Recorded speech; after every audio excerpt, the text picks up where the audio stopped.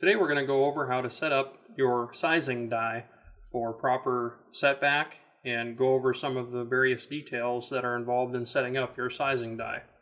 Some of the things that you're going to need I have laid out here.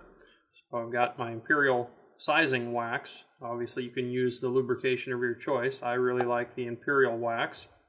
I've got a little Q-tip here, my sizing die and its lock ring, a hex wrench so I can adjust that lock ring. I've got a 6-dasher case that's been fire formed, and that's the case we're going to be working with when setting up this die. I have a headspace gauge. This little guy attaches to your caliper, and one of these will typically ship in each Widden custom die set. And then of course I have my caliper here. So these are most of what you're going to need to get this done, and we're going to go over how to set up this die. And we'll be doing that in a Forster press, so keep in mind that those of you that are using traditional presses, when you're adjusting the lock ring, that'll be just slightly different, but otherwise the principles here and how you set this die up are going to be the same. We'll start out with an anatomy lesson of the various parts of a metallic cartridge case, and this is pretty universal throughout all different types of brass. You'll have some that are straight wall, but for a bottleneck case, this is typically how it goes. We have a mouth, which is right up on the end here, the case neck, which is right through here, the neck-shoulder junction, which is the point where the neck and the shoulder of the case meet. The shoulder obviously is this portion here, and then you've got the shoulder body junction, which is right here, and then you've got the case body, which extends down through here, and once you get into this region here, that's typically called the case web. Now this very back portion of the case web is typically unsupported. Much of this little area back here will actually protrude from the back of the chamber, and you do need the very back portion of this to hang out so that you can get the extractor of your bolt over top of the groove here. And again, there's some variation on this depending on what cartridge you're using. In the case of a flat-rimmed cartridge, well then it'd be slightly different. But we've got a normal rimmed case here, and the rim then is typically what you'd see through here, and the base of the case is the very bottom portion of the case here. And then of course in the bottom you've got your primer pocket. And we have fired this case, so there is a spent primer in the primer pocket presently. That's the general idea and the general anatomy of a cartridge case. There's some very specific things that you could drill down into, but for our purposes here, we'll just simply be using those terms.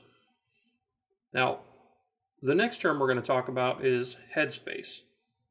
Headspace is the measurement from the shoulder to the very bottom base of the case. The headspace on the cartridge case corresponds to the headspace in the chamber that this case was fired in. Now, if you're doing things properly on the first firing of your brass, you will either have the bullet jammed into the lens effectively and or have the spring-loaded extractor removed, or whatever you need to do to make sure that the base of this case is up against the bolt face when you fire it. That will allow all of your brass growth to happen up here where it's supposed to. So when you get a piece of virgin brass, the headspace, or the measurement from the shoulder to the base of the case, is often short. And it's short to make sure that it will chamber in everybody's rifle. But in some cases it can be very short. In the case of fire forming, the original shoulder dimension was significantly lower. Here you can see a 6mm BR case that was used to form this dasher brass on the top. The original shoulder mark, you can actually physically see that in the formed brass of the dasher is where the shoulder used to be on that case. So it's important when you're doing the first firing on your brass, or if you're doing any fire forming for a wildcat like you see here, that the brass be pushed all the way up against the bolt face down here on the head of the brass. You need this base to be all the way against the bolt to ensure that any brass growth happens up here where it's supposed to. This area of the brass down through here is much more brittle. It's harder and it's thicker and does not respond well to heavy expansion and contraction. Whereas up here it is thin and it's been tempered appropriately so that you have a much easier time with expansion and contraction. After all, that is its job. You're supposed to resize this, shrink the diameter of your case neck, and that will allow the bullet to stay in there when you seat the bullet. And then when you fire it, it subsequently expands to fit the chamber, which there's clearance provided, and will then allow the bullet to be released, and you'll have to size it again before you can load another bullet. So it's important to remember this process because during the setup of our sizing die, we're going to want to ensure that all of this is working properly. And by taking measurements throughout the entire process, we can determine exactly what kind of workload is being applied to our brass. This headspace measurement, the measurement from the shoulder to the base of the case, is a very important thing to get a lock on. And that is where this headspace gauge comes in. Applying this to your caliper jaws will allow you to get a measurement from the shoulder datum, which is somewhere along this shoulder, to the base of the case. Now, the diameter of your headspace gauge, you can see this is a hole in the bottom here. The diameter of that, they have recommendations, and of course, Widden, when they send a custom die set, they'll send the correct diameter for the cartridge that you've ordered the die set for. But Hornady and Sinclair and various other companies have a headspace gauge that works with the various comparator bodies that you'd get for a bullet comparator set. So you can insert one of these little headspace gauges into the bottom of your bullet comparator and use that as well. I like these little standalone ones here that come with Widden dies. So I've ordered a ton of Widden dies, and I've got just a whole pile of these things laying around. So I just took a set of those, outfitted them with thumb screws so that I can take them on and off easily. Now you must have a headspace gauge like this in some variety in order to properly set up your sizing die, because how far we screw that sizing die down will determine just how much pressure we put on this shoulder and set it back. Now, you've heard this term before, most likely, the amount of setback that we have. When we go to set up our sizing die, we will be setting the amount of setback based on how much pressure we put on this shoulder. The inside of our sizing die will have a shape very similar to this, albeit slightly smaller. So the sizing die is going to squeeze our neck diameter down, and it's going to squeeze the body down, specifically this area here of the body, and just above and right down to that case web area. It will be squeezing that diameter down smaller so that whatever expansion we had, we can get it small enough so that it will be able to be effortlessly inserted back into our chamber once we load it again. So this measurement right here, the rest of these are largely a consequence of the sizing die itself. Whatever diameters were specified in the creation of the die is the diameter that this stuff's going to come out. But the headspace, the measurement between the shoulder and the base of the case, how much setback we have, is largely a function of how we set the sizing die up in our press. If we screw the die down further, it's going to squeeze that headspace back and do a lot more setback. If we leave it long, well, then it may not do any setback at all and allow the brass to remain out here full length. If you squeeze this too much, then this area of the brass, and usually you'll find it'll happen right down here, will become very stressed. And because you cannot anneal down here toward the base or web of the case, if you annealed this, you'd lose the hardness of the brass and it wouldn't be able to hold the charge anymore. And when it receives the pressure from the firing event, it will literally just explode. So the brass, its job is to be a balloon and hold all that pressure in our chamber. And if you squeeze this body too much, you apply pressure here, and because that shoulder is flared out, it'll transfer all of that stress down to the most brittle point in the brass, which is typically down here, where the brass is the hardest. Now, suffice it to say, I'm not going to get into a huge interior ballistics discussion here. I just mainly want to educate you on some of the things to consider when setting up these dies. If you squeeze that down too much, during the next firing event, the brass will then expand forward. And if you have a spring-loaded ejector in there, the brass will be pushed forward away from the bolt face at however much room it has to go forward here in front of the shoulder, and or however much room the extractor will allow it to go forward, which in some cases can be quite a lot, 20 thousandths, 30 thousandths, and that will cause the brass to grab a hold of the chamber up here, and it will expand back here. And when it expands back here, you will have a case head separation. And that's where the brass will literally be sheared off back here on the case web, and the bottom of the brass will become separated from the front of the brass. So you'll have everything from here forward stuck in your chamber, and you'll eject this little stub, which is the base of your case, out the side. Not a good situation, and improperly setting up a sizing die is the #1 cause of case head separation that I have seen. In order to properly set our die up, we first need to take a measurement of some of our fired brass. So I'm going to install our headspace gauge.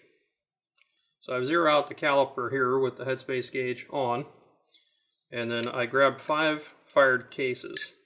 Now, you'll notice here that there's a primer sticking out the bottom of these. Before you can adequately measure your headspace, you have to make sure that that primer is out of there. If you do not do this, then it's very likely that any of your primer deformation, if you have a little bit of firing pin cratering, or if the primer itself has backed out of the case ever so slightly, it will interfere with your base to shoulder, your actual headspace measurement. So it's important to get that primer out of there before you do any of this. One really easy way to accomplish this is to just run the decapping assembly way out the bottom of your die, so that the decapping assembly is sticking way out the bottom and will contact that primer before you ever start to size any of your case. You definitely do not want to run the case all the way down. All we're doing here is just knocking the primer out. Once we've decapped a few pieces of brass and got that primer out of the way, we want to make sure that the lock ring on this die is nice and loose, and that we can run the die up and down through the lock ring very easily. And we want to remove the decapping assembly entirely. We want to be able to feel where this brass is contacting inside there as easily as possible. And this extra piece of equipment here comes in handy later, but for right now we'll just get in the way. So for the time being, we'll just work with the body of the die, and this is what's going to be doing our setback, and this is the adjustment that we need to use to set how far that setback is. The threads on here are fairly rough, so it does not take very much movement here to cause your vertical adjustment to go a long ways. 1/1000th of an inch is literally about like that much movement. It's a very small amount of adjustment. There are, Whitten does sell dies that have some notches in them that will click and give you an audible indicator of how much you're moving the die. Those are pretty cool. I do not have a bunch of those sets, but that is an option. Otherwise, you can basically just count on this being a trial and error type thing. Now, it helps to put a little Sharpie marker in relation to some geography, like this slot here. You can put a Sharpie mark up here on the thread somewhere, and you can have a more relative adjustment. Our next step here is just to measure a few cases and record exactly where they are in relation to headspace. So I'll grab a few of them here, and you insert the case and then just kind of spin it while applying very light pressure with the caliper. And we have a 1248, so that's 1 inch and 248 thousandths. Our next piece is 1248 and a half. Our next piece is 1248. 1248 again.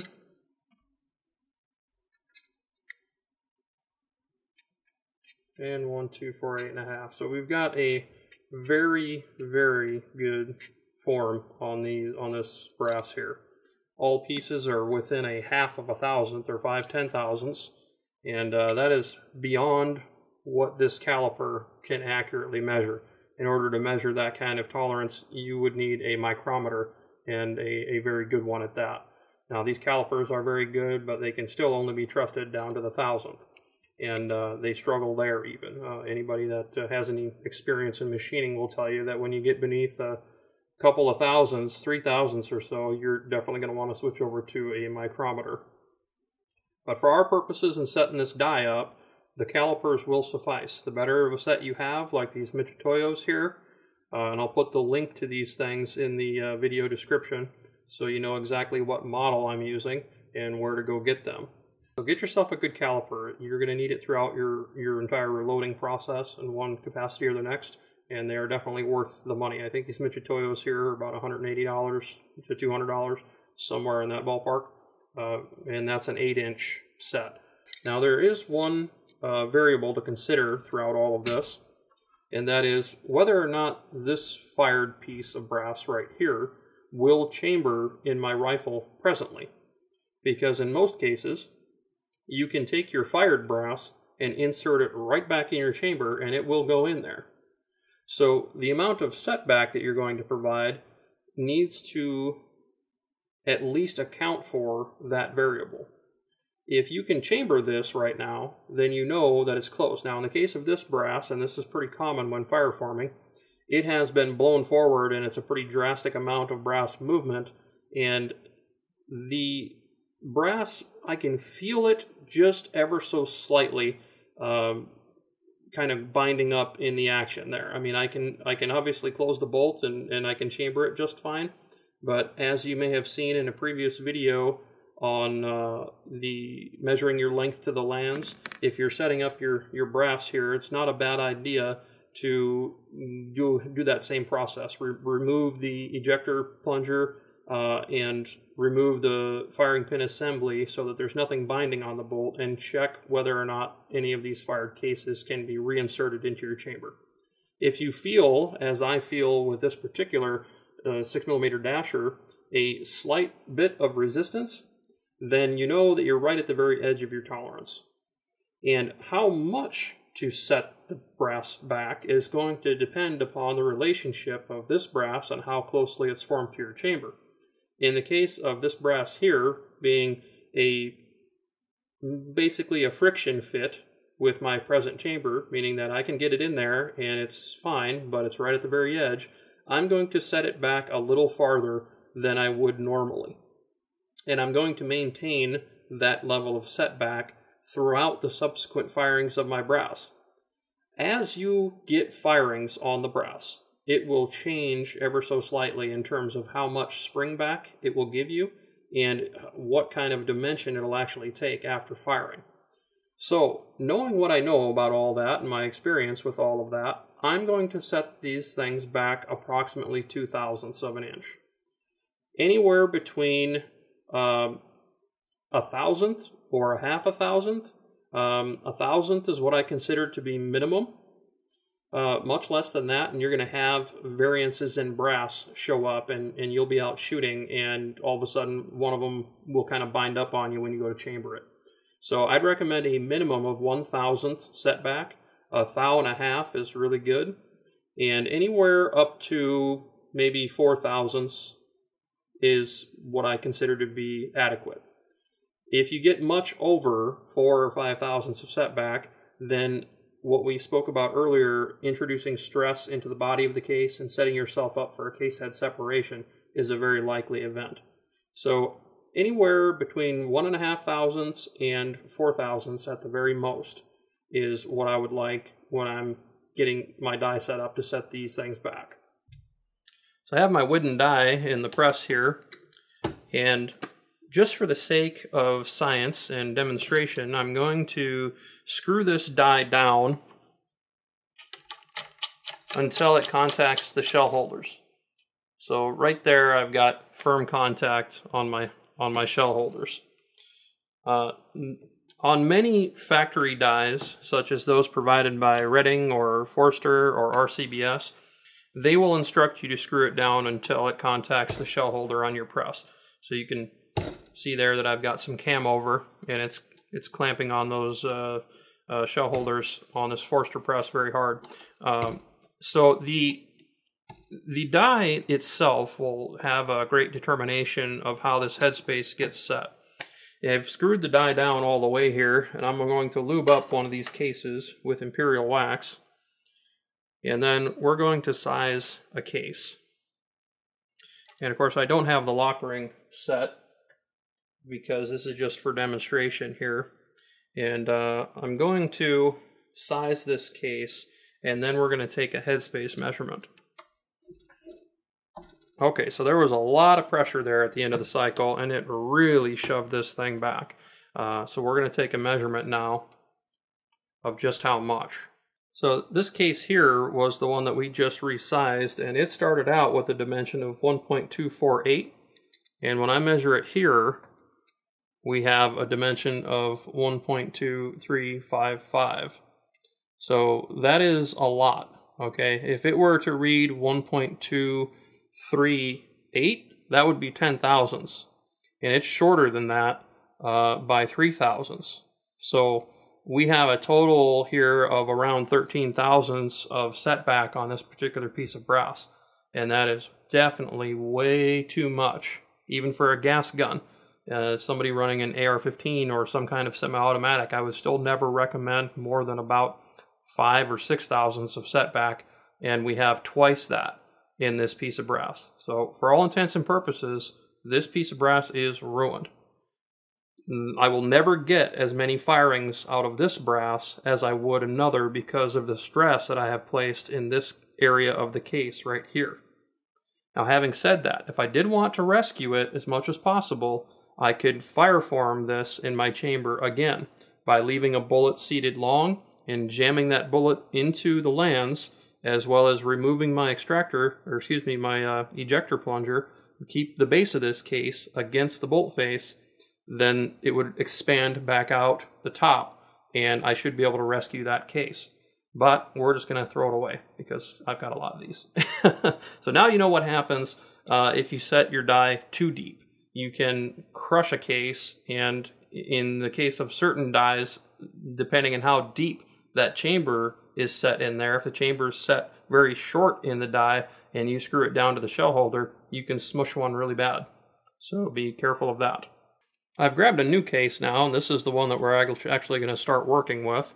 The demonstration of crushing the case and getting too short a headspace, we've already done that. So we've got one here that measures 1.2485. So we'll use this brass to set this die up properly now. I'm going to unscrew this die a long ways and make sure it's not making any contact. Now I'm going to lube up. Just take some Imperial wax on my fingers and get a nice even coat of a very light and even coat of lubrication on this case. It's just barely damp with the stuff. That's an easy way to do this, is you can back the die out until you can raise the rim without it touching, and then Of course, in the case of a normal press, right, you would just have this lock ring floating there and you can hold it and just screw it in. So I screw it in until I'm making contact. So right there is where I'm making contact. I know I need to go significantly more than that. So we're going to put 2 full turns on the die. So from here, I am definitely feeling pressure, and we are definitely doing some work to this brass. And this is the idea. You just want to sneak up on this thing until you're getting a good portion of the neck sized. And you'll be able to see that very plainly. So we'll zoom in here and give you a look.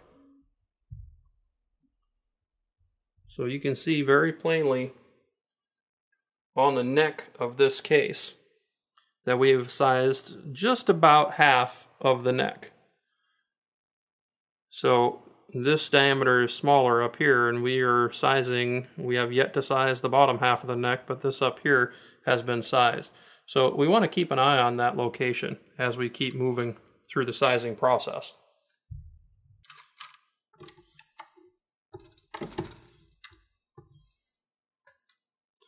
Okay, we're getting a good portion of that neck sized now. A good portion indeed, so it's almost right down to the shoulder junction there. And as the die squeezes this brass together, it will make it longer. If you were to measure the overall length on this case, it will grow 2 to 5 thousandths just because you're squeezing the diameter and it is moving up. So based on the position of our lock ring right now, I'm going to measure the headspace on this to see how close we are to our original 1.248 adjustment. Now, we started at 1.248 and we are at 1.2495. So you can see that this brass has grown. And that's because we're squeezing the outside diameter. The body of the case is getting squeezed. The neck of the case is getting squeezed, and therefore it is going out the top. And that's very cool, and that's why I prefer full-length dies that don't have any bushings in them, because the brass can only go one way, out. And there's no juncture between a bushing and the case. It can only go out the top. So any deficiencies can be trimmed off at the mouth later. So we're going to take a much slower approach now that we're getting the full neck sized on this thing. And I'm going to turn my die and get this lock ring locked down, because as I close this lock ring down on these threads, it's going to change my dimension ever so slightly. So I want to lock this thing down to make sure that the die and the lock ring are one piece now. And I'm going to run this down again. And we'll take another measurement. Okay, so we're definitely still not there. So now we're going to loosen that lock ring, and I'm going to keep a very firm purchase on that lock ring with my finger. Okay, right there, it should be loose enough for me to move. And now I'm going to tighten this thing ever so slightly. Oop, didn't get that lock ring loose enough. You don't want the lock ring moving a large degree separate from the die, so you just kind of hold it with your finger there, and then I'm going to make my adjustment.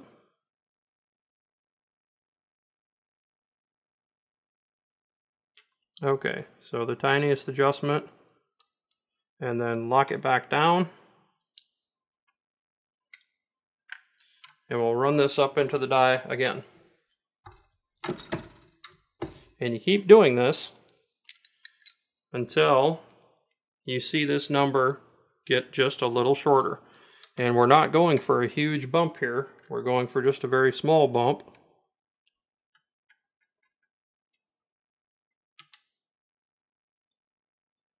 So I'm going to keep moving it the tiniest little bit at a time until I get my desired measurement out of this case. Now it may be necessary to relubricate the case as you go. Okay, so we pulled a 0.5 thousandth out of it right there. I'm going to re-lubricate this case. It's getting just a little dry here.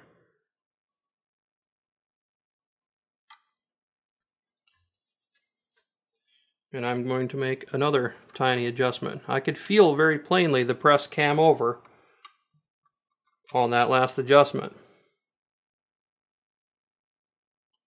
So it's certainly putting pressure on that shoulder, because moving that shoulder back is infinitely more, it takes infinitely more power to do that than it does to just squeeze this brass through an open space.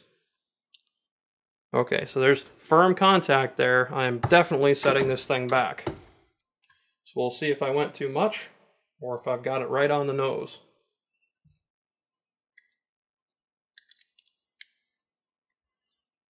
Okay, so we're at 1.248 right there. So we're back to our original measurement, and we've established that I want it to go another couple of thousandths beyond that point. Now that we've got pressure taking the slack out of our die and our press and our shell holder and everything else, we want to make sure that we get the proper squeeze. So I'm going to go a tiny little adjustment.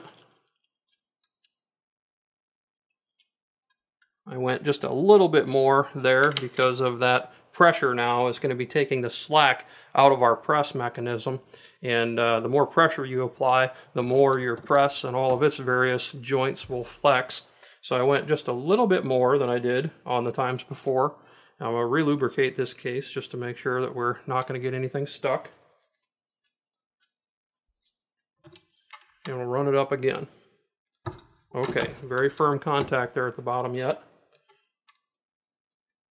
And if we measure the case, 1.475. So this is that brass spring back I was telling you about. And despite making a pretty large adjustment there, we've taken a lot of slack out of our mechanism. We've put actual pressure on all of our various components that are locked together here. And now we need to make another little fine adjustment in the hopes that we can get our desired adjustment made. Okay, one more time.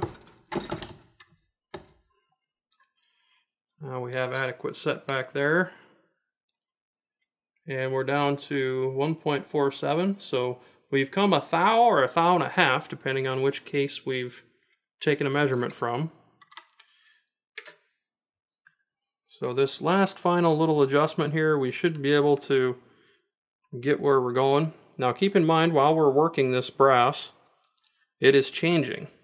So in order to get our final measurement, we're going to have to take a fresh piece and run it into here one time and see what we get. Because we're not going to want to run every piece through this thing a dozen times. We're going to want to make our adjustments so that when we run all of our pieces through one time, they come out with the correct dimension. Okay, 12465. So that's pretty good. I'm about a thou and a half from about 2 thousandths. This one started out at 1.2485, and so I'm 2 thousandths essentially short on that one, and that's pretty good. So now I'm going to take a fresh piece. This is a piece of brass that I haven't done anything with yet, except I knocked the primer out. So I'm going to lube this case up just how I normally would,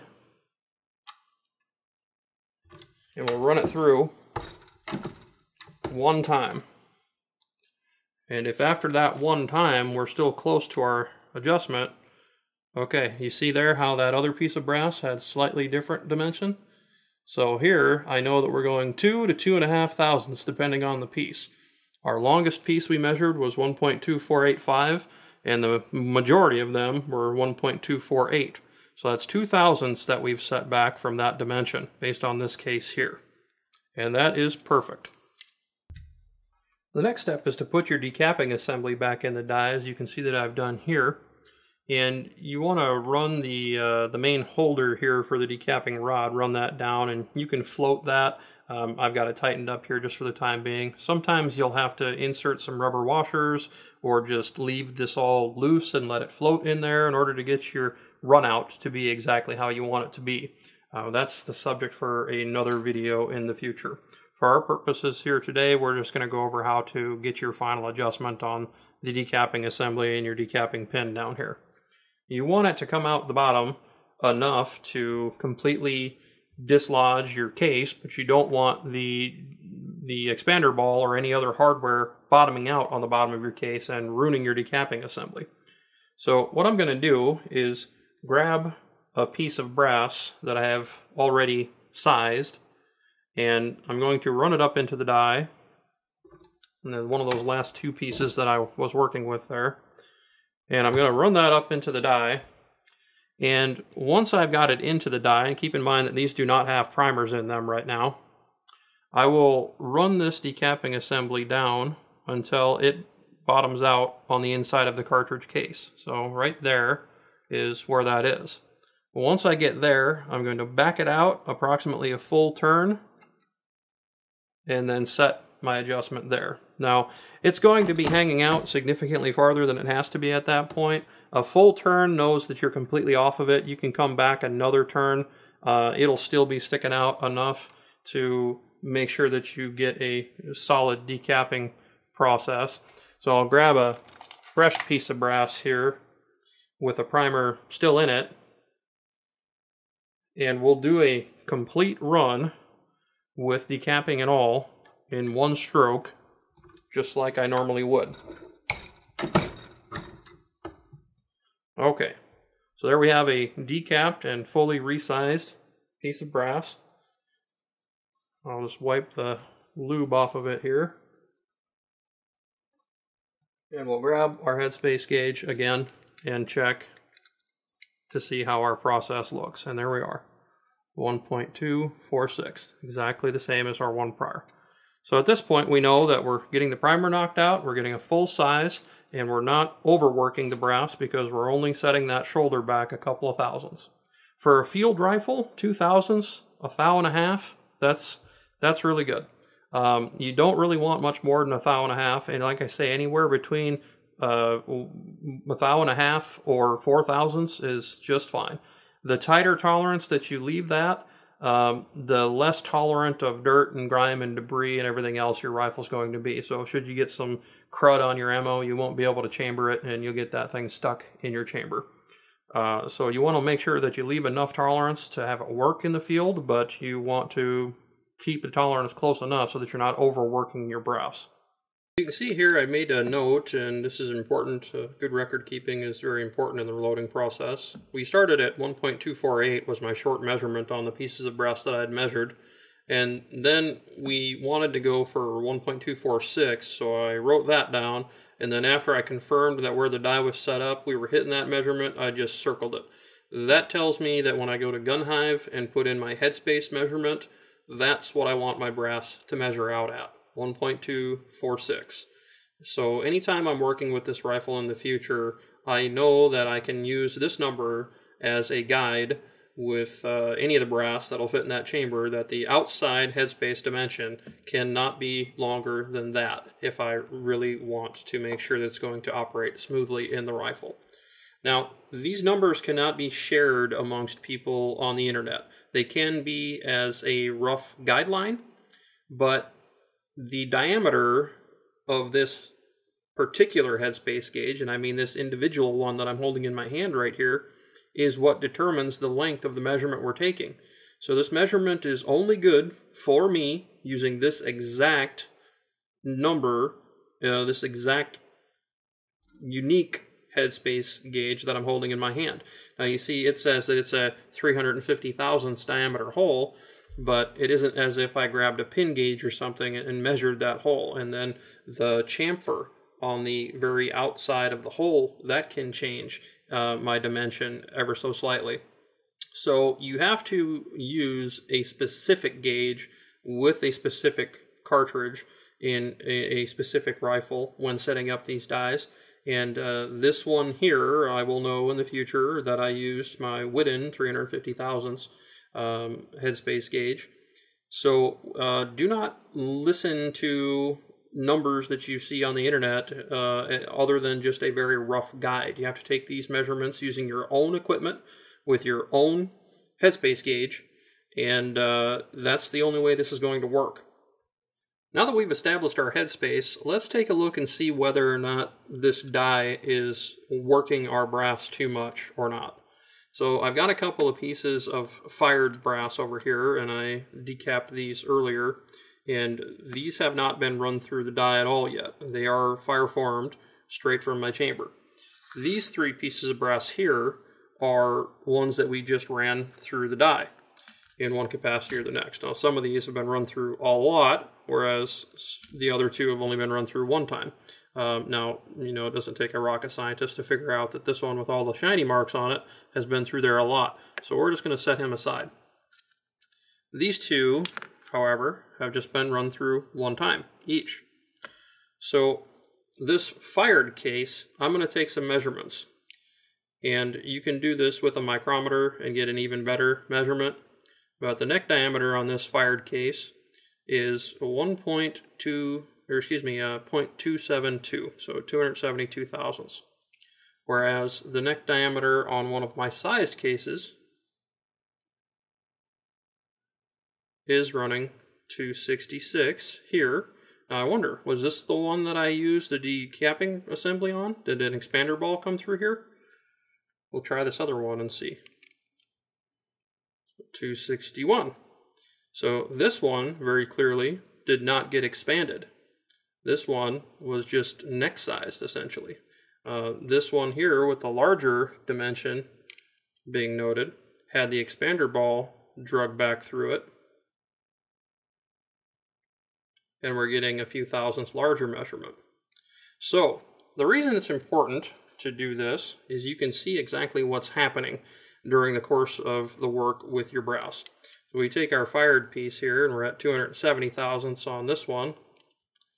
And this one, we are at 272. So there's some variation in spring back in the case necks on those pieces, no doubt. And if we take this one here, 266, this one without the expander is 262.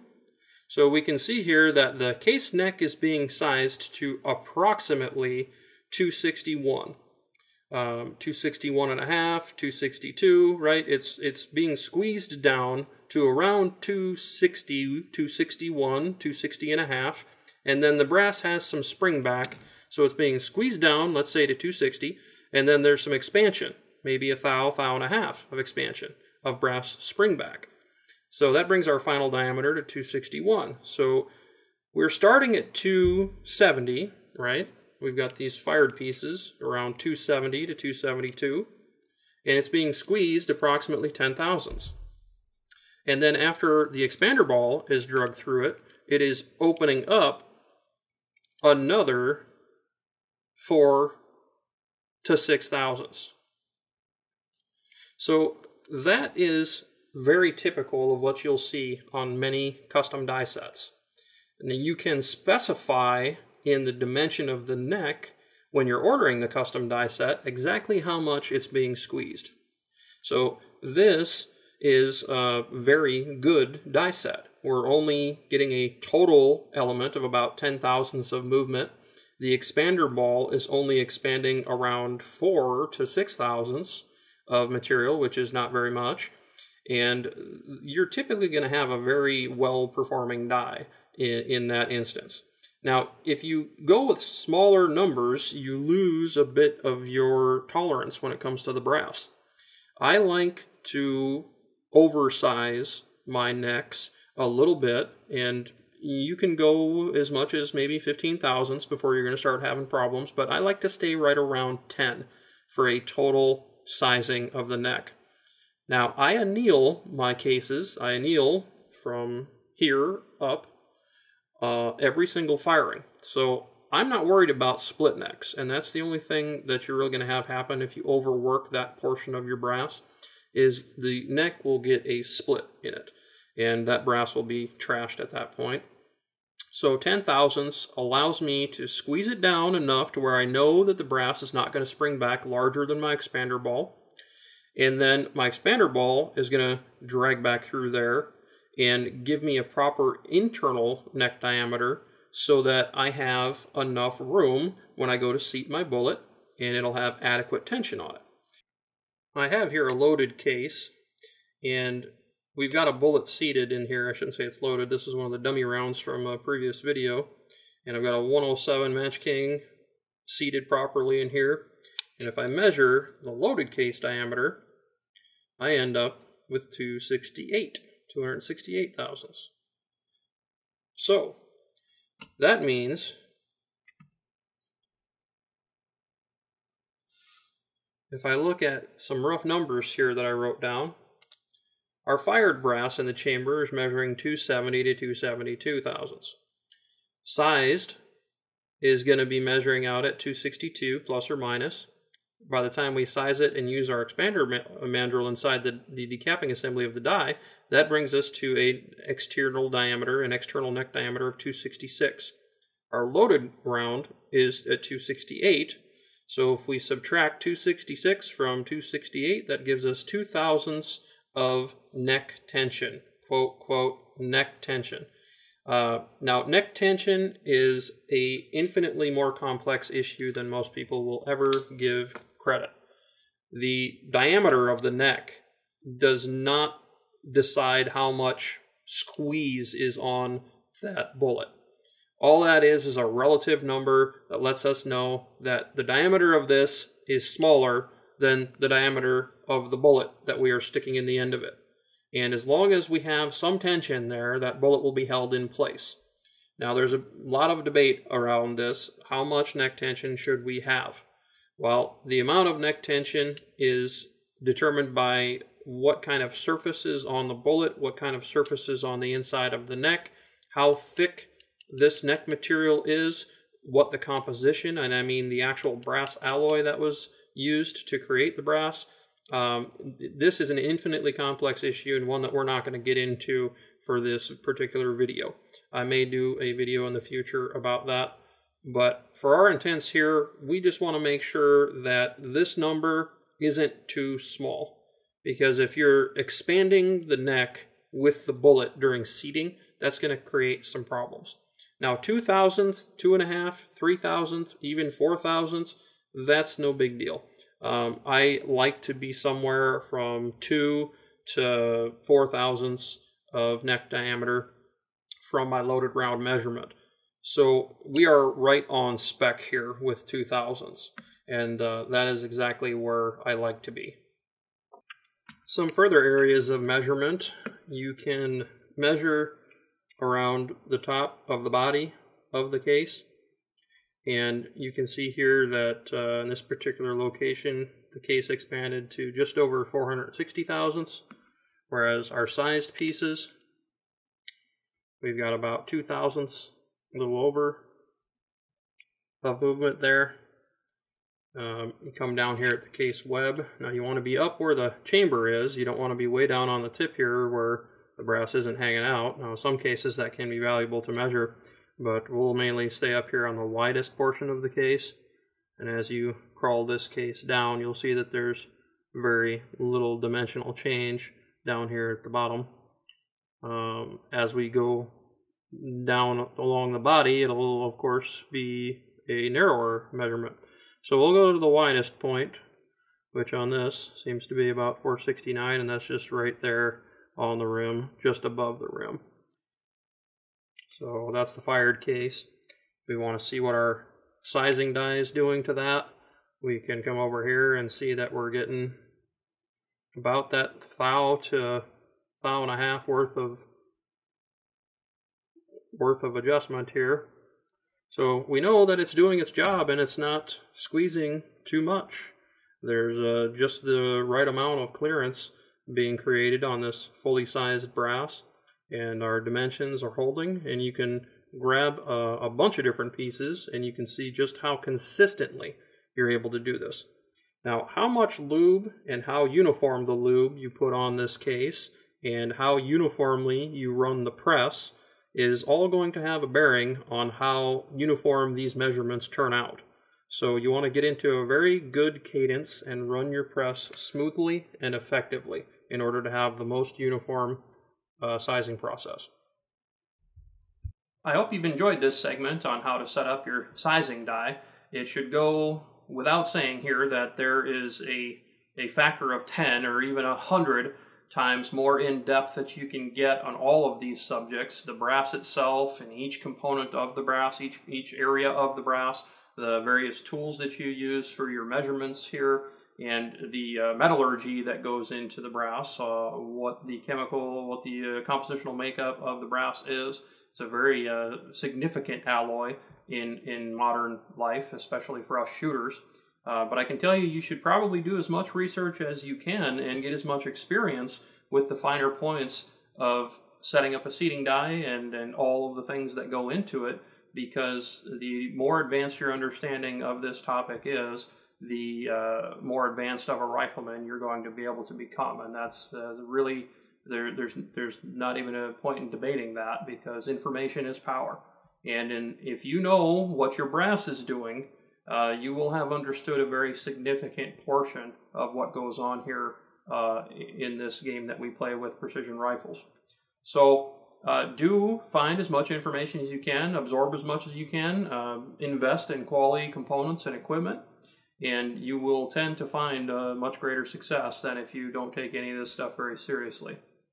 So I hope this has been of some benefit. If you have any questions, feel free to come and post on the subsequent thread on this video, which I'll create here on the forums at gunhive.com. And I look forward to seeing your responses and helping you there.